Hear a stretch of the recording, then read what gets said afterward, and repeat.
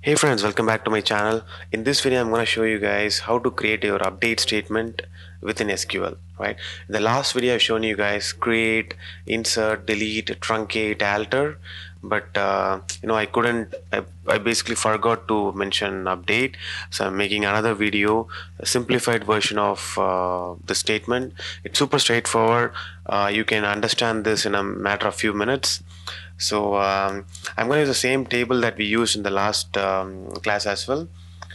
So what we have in this table is my course.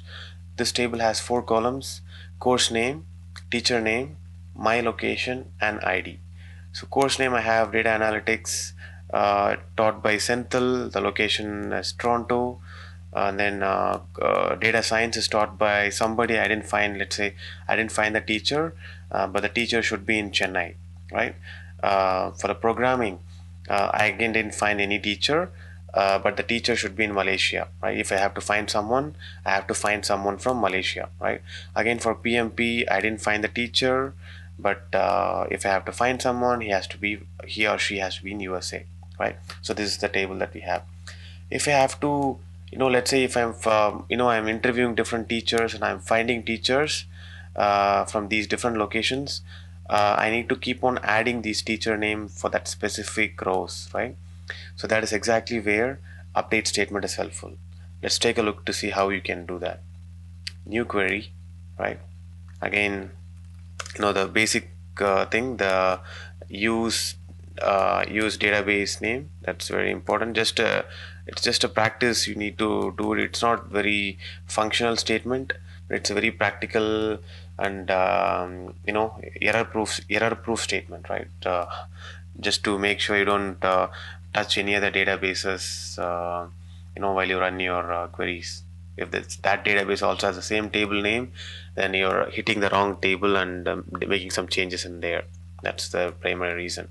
All right, so for update statement, syntax is basically update, straightforward, right? And then the table name. What is your table name? dbo dot my course. Since I already have my database name, I don't have to put it again, but it's not gonna cause any problem.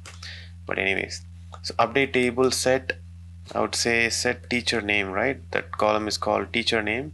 Teacher name, let's say I found a new teacher for data science in Chennai. His name is Mr. A, right? Let's just say Mr. A. So teacher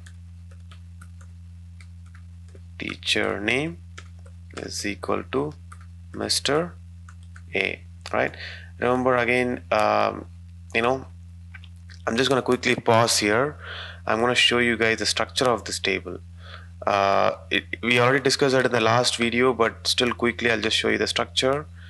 Right click design in the table, and you see the course name is varchar 100, teacher name is again varchar 100, location is again varchar 50, ID is integer, right? So just make sure all the teacher name is a varchar, so you always have to put it inside the quotes. That's why I'm putting it inside the quotes. So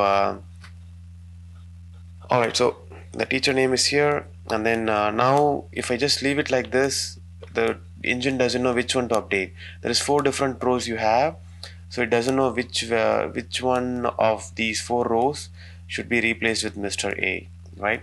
So you need to really zero it down or narrow it down to that specific row where you need to make the change, right? So in this one, I have the primary key column, which is the ID, right? So it's only unique number of values it has.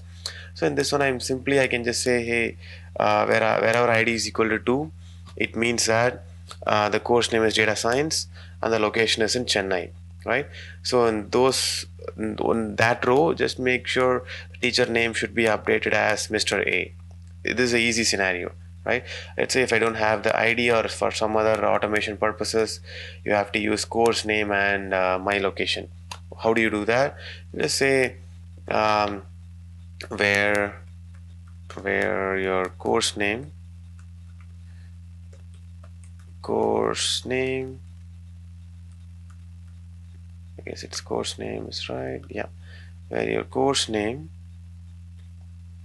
is equal to data science, right? And just use the and keyword, and your location is Chennai, right? And location, is it location or my location? Yeah, my underscore location.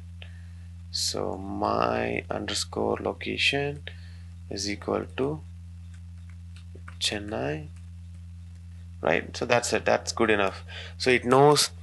So set the teacher name is equal to A, but wait, make sure the course name is equal to data science and my location is equal to Chennai, right? So that will narrow it down to that specific row number 2, right?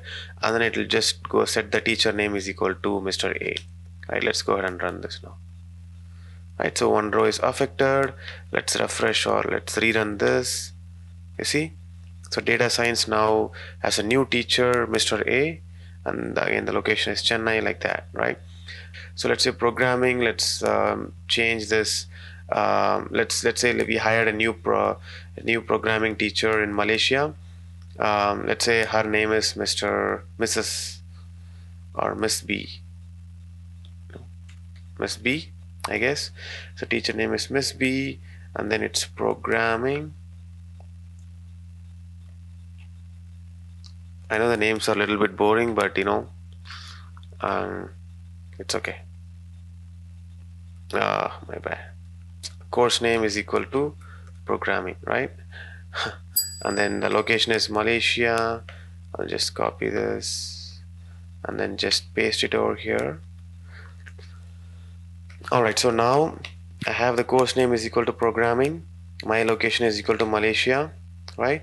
Course name programming, my location Malaysia. And then now I'll say teacher name is, keep the teacher name or set the teacher name is equal to Miss B, right?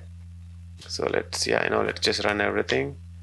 Again, one row is affected. If I go ahead and run the same command, select everything command, you see the programming has the teacher name for programming has been updated, right? So this is an example of doing update, guys. It's pretty simple, straightforward. So let me know if you have any questions or if you want to do anything advanced. I'll create a new video for that. Or if you have any use cases from your work or at your school, put it in the comments and we'll go through that detail in a separate video for that, right? So thank you very much for watching. I'll see you guys in a different video. Cheers.